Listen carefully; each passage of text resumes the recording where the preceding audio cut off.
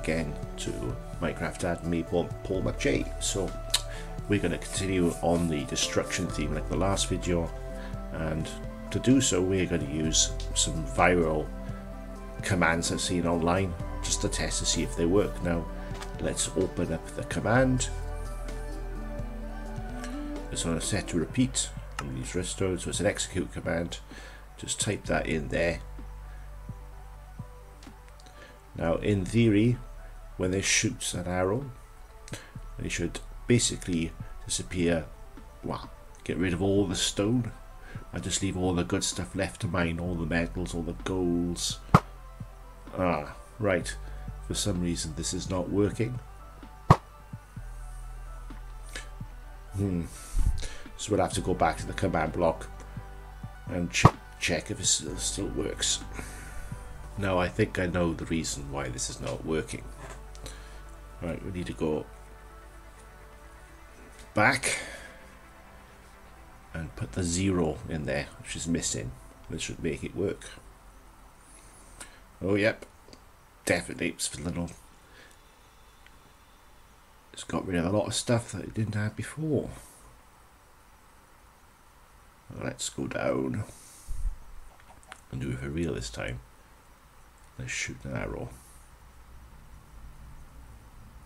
and see if it works. Oh yes. So as you can see, it's just leaving all the stuff that would usually have to dig really far down in Minecraft to make things. Seems to be working quite nicely. Just destroying everything apart from the stuff we need. Excellent. Should really put some torches down here to see what's going on. Let's try that again in a sec. No, I know. I'm gonna try something else. Let's see if we can make this even better. And get rid of that replace stone command. And just every time we fire an arrow, it just makes a big hole of air. That'll just destroy everything. That would be cool. Let's go in. Get rid of all this. Replace stone and the 0. Bye bye. Now if we should shoot. Yeah, this is definitely working. Let's go back down to this big hole.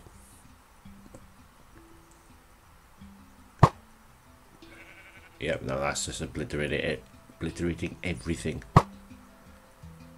Excellent. You could just dig yourself a massive tunnel to anywhere. One of the quickest ways I've seen to destroy terrain in Minecraft in a useful way. Right, ciao for now on this one. Let's try another command in a sec. Right, so now I'm going to try a command which apparently breaks your world, and not in a good way. So I'm not so keen to try this one out. Right, so we just need to place a command block. We need to input a command into it. So let's input that command and let chaos commence. Now this is also an execute command, and on this one we're execute at identity type equals ender underscore dragon hyphen hyphen hyphen, and then we're gonna put the code summon underscore TNT, or just summon TNT. Now essentially what this should do, is spawn an ender dragon, which should basically drop multiple blocks of TNT and destroy everything. I think we should try it and see how it works. Well, as predicted, it crashed the game. So I'm gonna have to load this thing up again.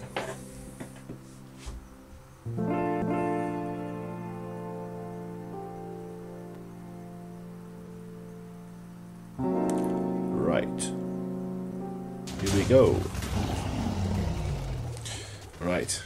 The mistake is I spawned it and tried to follow it underground, which entirely crashed the game. Right, let's go back up here. Oh no, look at all the destruction it's caused. You can still hear the bloody thing flying around, causing mayhem. Right, I'm gonna have to find out which block it is. I'm surprised he's just left the command block, so I'll have to see which one is the correct one. Make sure it hasn't been destroyed. Right, the only thing fair to do is spawn another Ender Dragon and see if it works without glitching and crashing the game. Oh, look at that. That's beautiful. I can see it's just lagging like hell. None of the explosions have gone off yet. Oh, I think it's happening now. Yep. Destruction galore. Oh, the damn bugger's gone underwater again. Explosions are still going off underwater. It's brilliant. Right. No, it's not a good idea to follow him under there. Right, we'll try the next. Right, so this next viral trick is what I've seen is a tsunami, if you believe it or not. Now, I really wonder if this will actually work. So, as you can see, I spawned a brand new world because the last one was bloody destroyed. So I'm going to find a nice clear area and give myself a command block. Now, simple command. So it's simply /give. You use a name, command _ block. There we are. Let's put my command block down. Whoop. And let's put the command in. So this command is essentially an execute command again, type armor_scan. There's a few tildes, a TP, which is a teleport command, a few more tildes, a -1. This is the first set of commands. Now just make sure that's set to repeat to purple and unconditional, and also needs to be set to always active. Let's go like that, and now we need to place another command block. Make sure that's also set to repeat and also always active. There we are.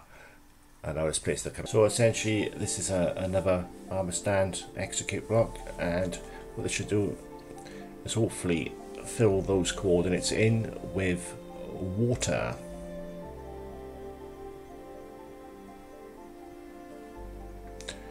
Excellent. Now we need to cover this up with stone.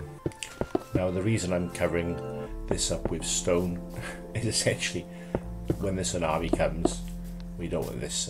We don't want the water to break these command blocks. Right. Doesn't really matter how it is. Right. Next thing to do is get an armor stand, and we'll place the armor stand, and hopefully. Oh, why it's not coming up? Let's go back. There we are. There is the bugger.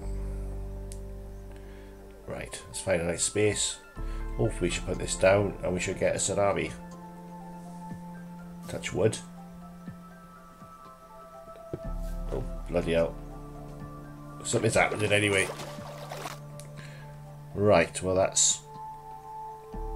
I don't know if it's lag, but that's not quite a tsunami. It's like a big, massive, giant block of water. Right, well, it keeps on moving anyway and covering everything.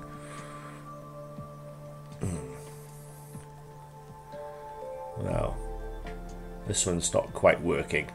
I think I did see on the video there was a clock set up to it, a clock circuit, but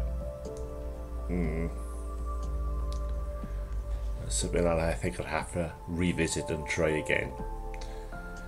Anyway, that concludes my test of these viral commands.